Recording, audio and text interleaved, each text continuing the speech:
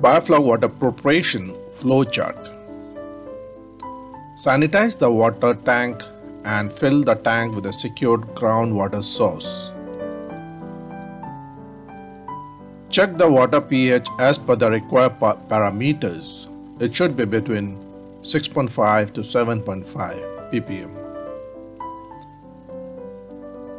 If pH is below 6 ppm, add calcium carbonate CaCO3 to achieve the pH between 6.5 to 7.5 ppm. Maintain DO and temperature. The DO should be above 6 ppm. Temperature should be between 22 degrees to 32 degrees Celsius. Aeration, it has to be 8 hours of minimum.